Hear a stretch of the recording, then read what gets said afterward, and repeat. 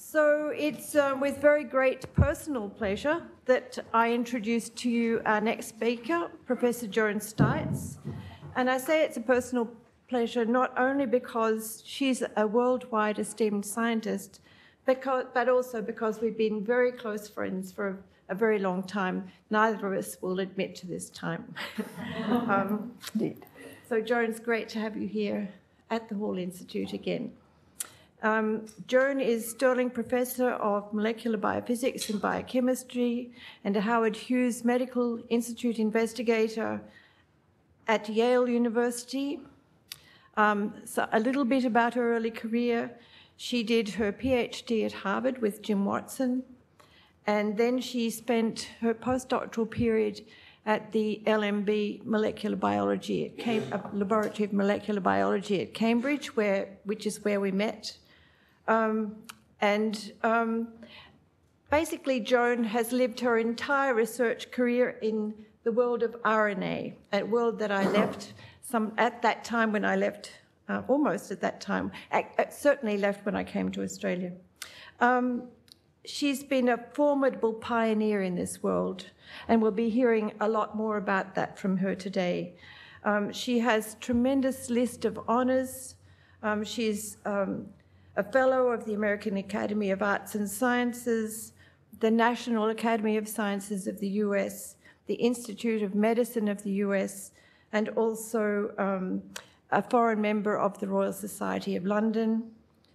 I think one thing that stands out in her CV to me is that she's been awarded by the President of the US in person the National Medal of Science.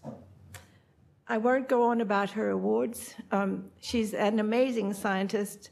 Her research is marked by its incisiveness and clarity, as are her lectures. Her talk today is Noncoding RNAs with a viral twist. Thank you, Joan. Please welcome Professor Joan Steitz.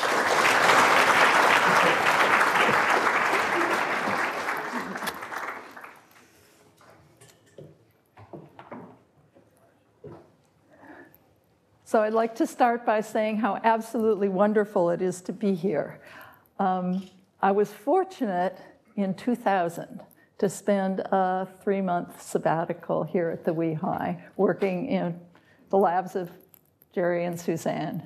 And it was just such a refreshingly inspiring experience. And I'm so pleased to be able to come back and help you celebrate the 100th anniversary of this remarkable institute.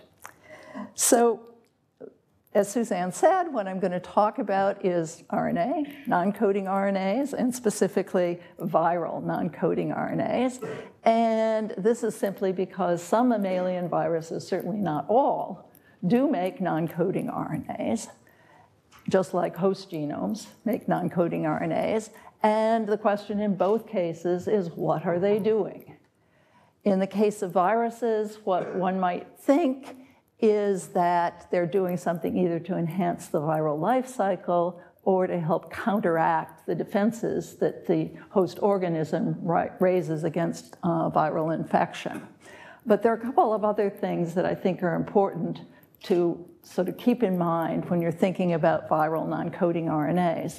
One is, since viral genomes are short, if they're going to expand precious space, making a non-coding RNA, it ought to be doing something pretty important for the virus. Another thing is that viruses are constantly exchanging genetic information with their host cells over evolutionary time. But it turns out that just because something that you find in a virus looks like something you think you know about in the host, it isn't always true that they function in the same way, because viruses are very clever at picking up these pieces of host cell genetic information and then changing it a lot to the ends of the virus. And finally, as with all studies of viruses, you eventually come back to the host cell and you see evolutionary relationships that are very enlightening. So I'd like to start, okay. I think I might have the wrong one here. Let's see if this works better. I always like to start talking about non-coding RNAs with this wonderful slide from the Australian bioinformaticist, John Maddock.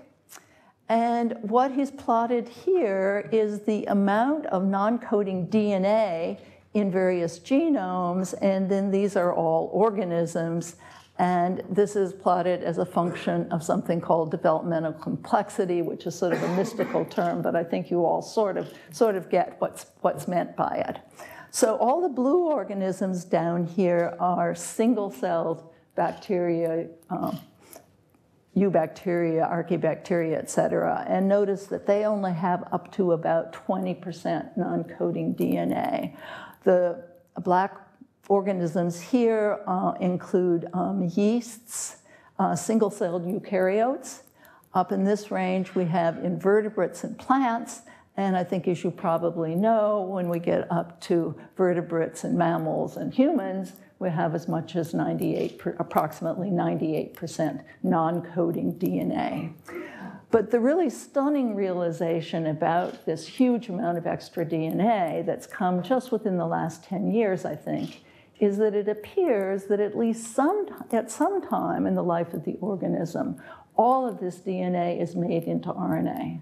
So what that suggests is that even if these RNA molecules are very low in abundance or perhaps very short-lived, they still have the potential for contributing to signaling and regulation in important ways. And we have known for many years, or the information is accrued over many years, that there are many non-coding RNAs that play very important regulatory roles in gene expression, and some of them are illustrated here, the most abundant ones that we know the most about. For instance, they're the siRNAs in the spliceosome that are the RNA components of the SNRPs that identify the ends of introns and set up the spliceosome to excise introns to make mature messenger RNAs. There are non-coding RNAs involved in transcription, such as the 7sk RNA that's essential for transcription elongation. In the nucleus, there are many small nucleolar or SNO RNAs that are involved in putting specific modifications into ribosomal RNAs.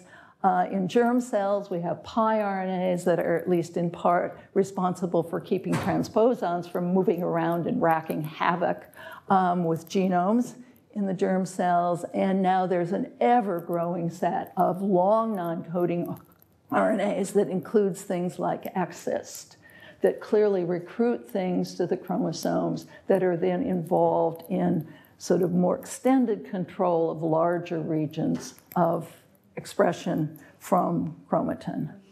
Why does this always happen? I didn't press anything. Oh, it's them. Oh, okay.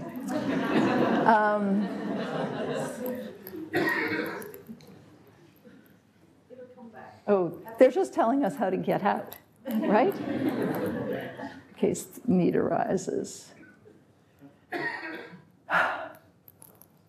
Okay, let me go ahead then. Okay, so when we go out to the cytoplasm, of course, we have the classical non-coding RNAs involved in translation. We have the experimentalist tool of using small interfering RNAs to knock down gene expression. And we have this fabulous, huge class of so-called microRNAs, little 20 to 22 nucleotide long RNAs, that, of which we have probably up to 1,000 different species in our cells that are involved in regulating at the post-transcriptional level the output of cellular messages, mostly by, along with associated proteins, binding to the 3' untranslated regions and controlling both translation directly and deadenylation, so translate the level of the mRNA. So this is obviously just the tip of the iceberg.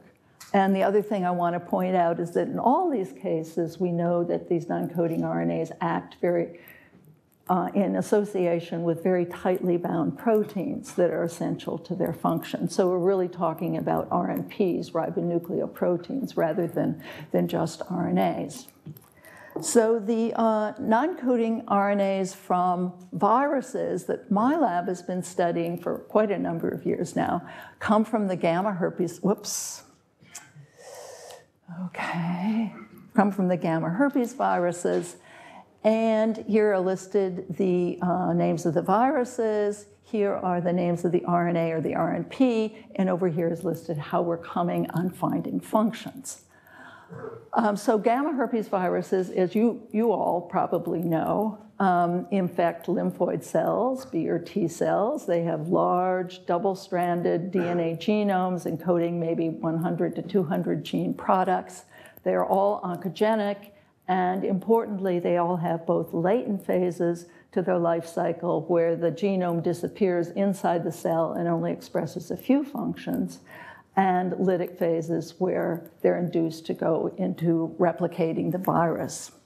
And what you can notice from looking at the year of discovery of some of these non-coding RNAs versus all the question marks that are left over here is that finding functions is very challenging. It takes lots and lots of years. But recently, there's sort of been an upturn in what we've been able to figure out on the molecular level. And I think it's just that technology has finally caught up. And now we can do things to find out about associations of these non-coding RNAs that we previously couldn't do. So we're not just looking for a needle in a haystack. We have some direction in which we're searching. So obviously, I'm not going to talk to you about all these different non-coding RNAs. I'm essentially going to tell you one story, but first of all, I just want to say the other places that we've made some progress recently. One surprise was with these RNAs from herpes virus Samuri, where they look just like splicing SNRPs. It's absolutely obvious that where the virus got them was to adopt them from the host cell. But in the one case where we really know about the function, it turns out that the SNRP binds a host microRNA, causes it to be degraded. So what the virus has done is taken something that was used for splicing in the host and repurposed it into a degradation machine in the case of the virus. And then what this particular microRNA does is it's involved in downregulating all sorts of genes that are involved in T cell activation. And by getting rid of this microRNA, then the levels of these genes go up slightly, and that's beneficial for the viral latency. Keeps the cells percolating along so that the virus can survive over time. In another case that I'm not going to tell you more about, we don't know the actual function of this long non-coding RNA, but by studying it, we figured out a way that nuclear RNAs stabilize themselves, which is by grabbing their poly A tails and forming a triple helical structure in the RNA. And that this seems to be a way that now many RNAs also in host cells stabilize themselves over long periods of time in the nasty environment of the nucleus. So the story I am going to tell you about has to do with Epstein-Barr virus and one of these RNAs. It's called EBER2. And the reason that I want to talk about it here is, first of all, I waited 33 years to be able to tell anybody what the function of this RNA was since its discovery back in 1981. And we have made real progress. And secondly, when I was here on sabbatical in 2000, it turns out I tried to do some work on this with Jerry and Suzanne's blessing and also with lots of help from David Wang. What I tried to do didn't really go anywhere, but it led to where we are today. So the next slide. Okay, this is the take-home lesson of what I'm going to tell you about, is that this RNA does something sort of strange. It directs a host transcription factor to its binding sites on the viral genome, and it does this in an unusual way. So it's surprising what it does, it's surprising how it does it, and as I'll talk about at the end, it sort of presents a new paradigm for thinking about a different way that long non-coding RNAs might function in cells. And this is the work primarily of a very courageous postdoc in the lab, Nara Lee, who's had help from Walter Moss, who's a bioinformatics structural RNA structure sort of person, and Teresa Ario, a technician. So let me start by giving you a little bit more introduction to EBV. I'm sure you all know that most of us are infected with it. Whether or not we know we had mononucleosis as teenagers, it hangs out in our memory B cells. And you also probably know that cancers can develop from cells that have been infected with EBV, several different types of cancers, lymphomas, carcinomas, et cetera. What's shown down here is, I already mentioned, there's double-stranded linear DNA in the viral genome. But when the EBV infects cells, it goes into latency and the genome circularizes, and then if it's stimulated to go lytic, then it actually replicates by what's probably a rolling circle type of mechanism, but then the double-stranded DNA is again linearized to go back into the virus. The action with respect to the circularization and the relinearization takes place at what are called the terminal repeats. And what these are 5 to 20 copies on both ends of the linear double-stranded DNA of a tandem repeat of about 500 base pairs. So that's important because that's where we're going to end up focusing during what I'm about to say. Okay, so the RNA I'm going to be telling you a little bit about the function of is EBR2. It's this one here. It and its partner, EBR1, which we still don't know very much about what it really does. They're about 170 long. They're RNA Pol III transcripts, remarkably high in abundance, about 1 million copies per cell. So this is like the same number of SNRPs that there are in the nucleus. It's 1/10 as many as there are ribosomes in the cytoplasm. Very, very abundant. Work in other labs has suggested that if you put these into certain types of B cells, they have a tumorigenic phenotype. And one thing that's perfectly clear is that they're strictly nuclear. That's been clear for many years. Obviously, very early on, people deleted these from the EBV genome. They sit over here and looked for phenotypes, and they weren't able to find any obvious phenotype, which is why we've been looking for a function for so many years. Okay, let me go on then. Okay, so the method that made a difference, the technology, in the case of EBR2 is called CHART, which stands for Capture Hybridization Analysis of RNA Targets. And it was figured out by Matt Simon, who's now an assistant professor in our department at Yale, but he did this work when he was in Bob Kingston's lab at Harvard as a postdoc. And CHART is basically just like CHIP. You all know what CHIP is. You identify where a protein is sitting on chromatin. But here we're going to identify where an RNA is sitting on chromatin. And the idea is you start out the same. You formaldehyde cross-link the chromatin. You shear it down to pieces. But then instead of coming in with an antibody against the protein you're interested in where it's sitting, you come in with an selection oligonucleotide hooked to a bead that then hybridizes specifically to your RNA of interest, and you pull out the DNA fragments that are associated, and then you work them up for sequencing. You do deep sequencing, and from that you can figure out where this particular RNA was sitting on your chromatin. And so so the prerequisite to doing this is that you have to have some sequence on your RNA that's available to hybridize to your selection oligo.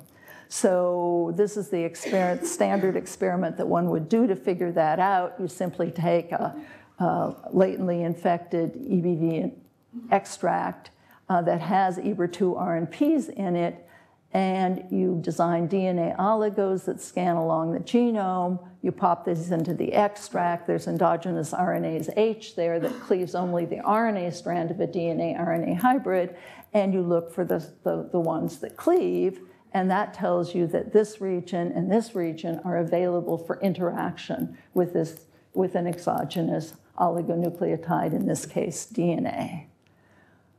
So this was the selection oligo that Nara chose in order to do the pullout, which is actually fortunate because we're going to see that a lot of the biological activity is in this other exposed region of the RNA. So let me go on. So when Nara did the experiment, I really expected he was going to see EBER2 sitting all over the host chromatin in various interesting places, and that was what we would be analyzing. That's not here, but basically what he found was it wasn't sitting on the host chromatin. Here is the background signal when the experiment was done on uninfected, non-EBV infected B cells. But in cells that are latently infected with EBV, you see a fair amount of low signal all along, but then a huge peak at the end in that terminal repeat region.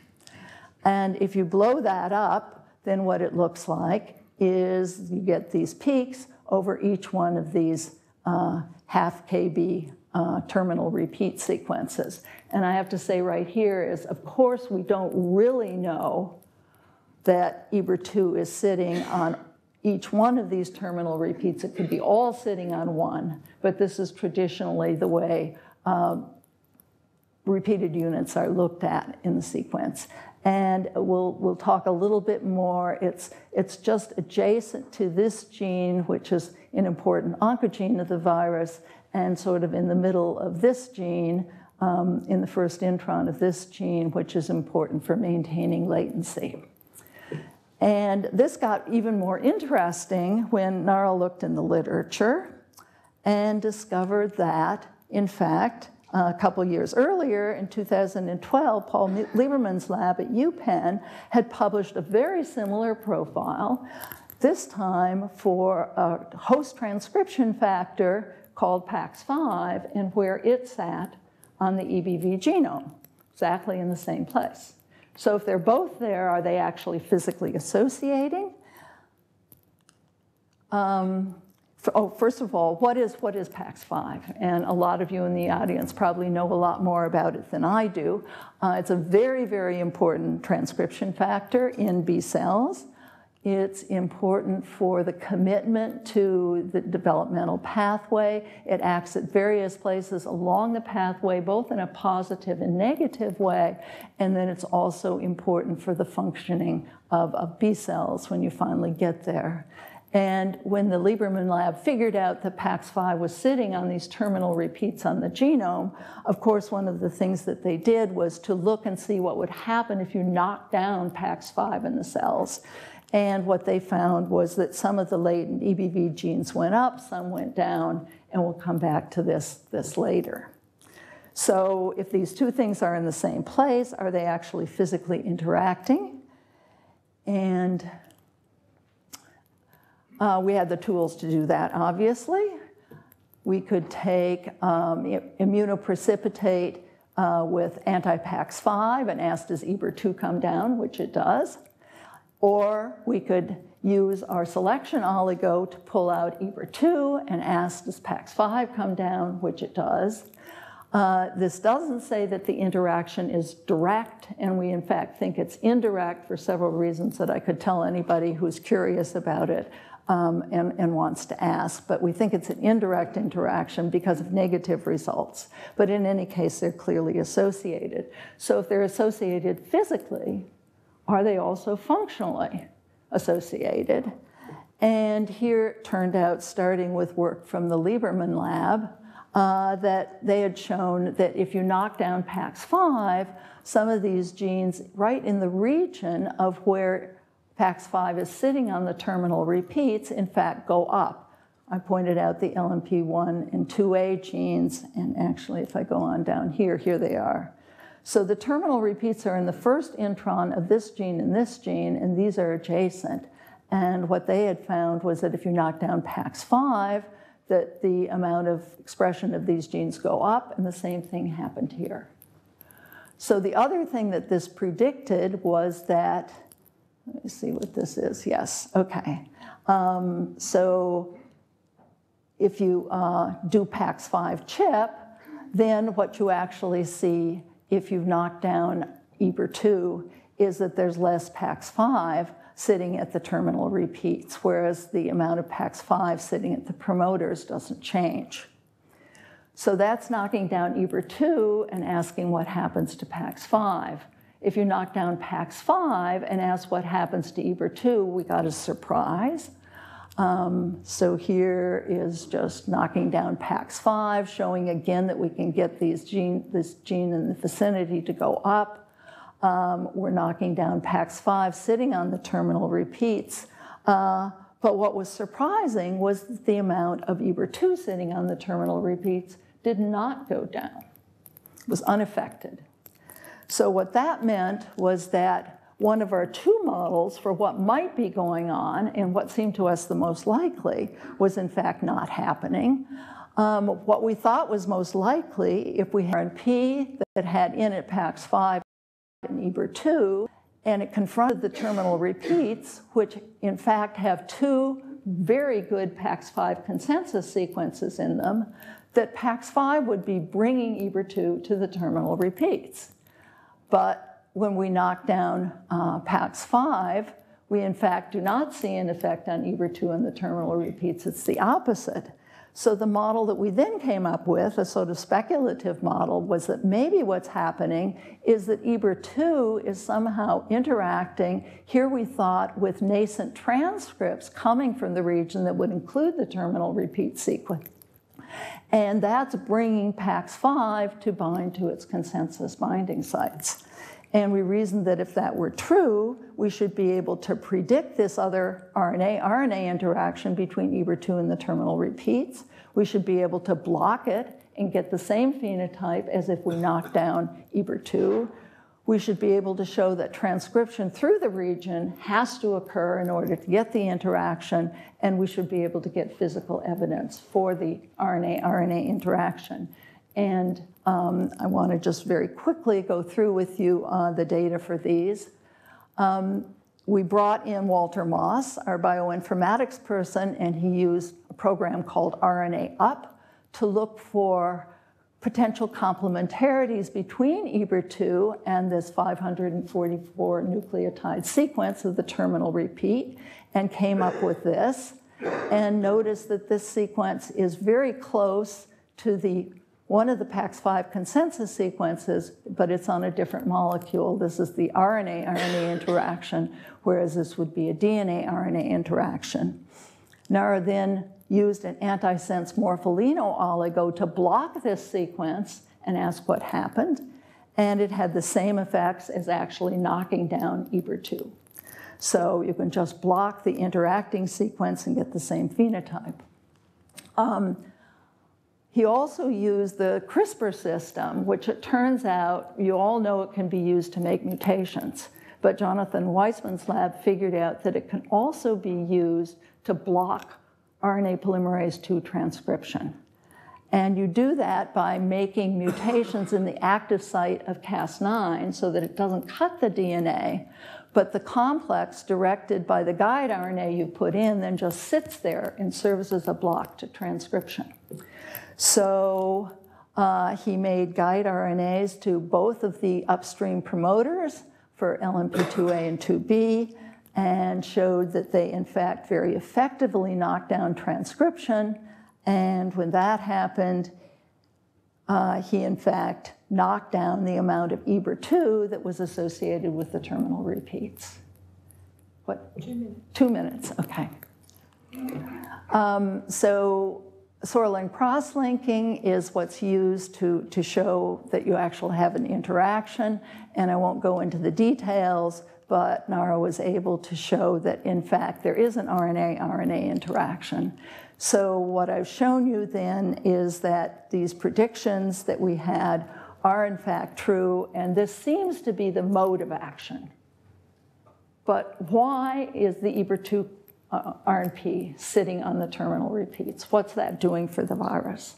And here, because the terminal repeats are so important to the DNA replication, Nara checked by knocking down EBER2 what happened to DNA replication. This is a southern blot. This is, in fact, lytic replication, is down, and the amount of DNA that goes into the virus is much more,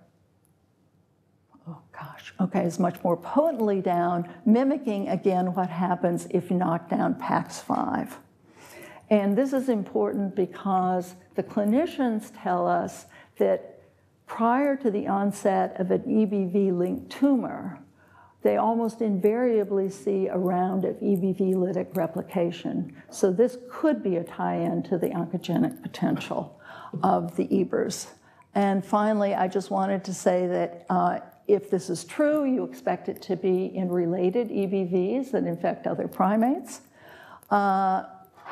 This one, whoops, let me go back. Okay, so this is a rhesus monkey that has an EBR2 that's only 65% homologous to EBV, EBR2. And here the terminal repeat is 900 nucleotides long, and there is, in fact, a complementarity that maps to approximately the same place in the RNA. So finally, let me just close by saying, in addition to the models that people had previously for what long non-coding RNAs were doing, being a scaffold, bringing in proteins, holding proteins together, as in the case I always like to use telomerase as an example of this. The tethering model exists. We think that there might be additional RNAs that would, additional RNAs in host cells, non-coding RNAs, that might use this mechanism of RNA-RNA interactions to bring protein factors to specific places on chromatin. And I think I'll end by just leaving these questions up here. Maybe people will ask about this during the question period, but let me first of all thank Nara Lee and Walter Moss and people who've worked over many, many years on this problem, our funding sources. And let me go back to the open questions and hope that maybe we can discuss these.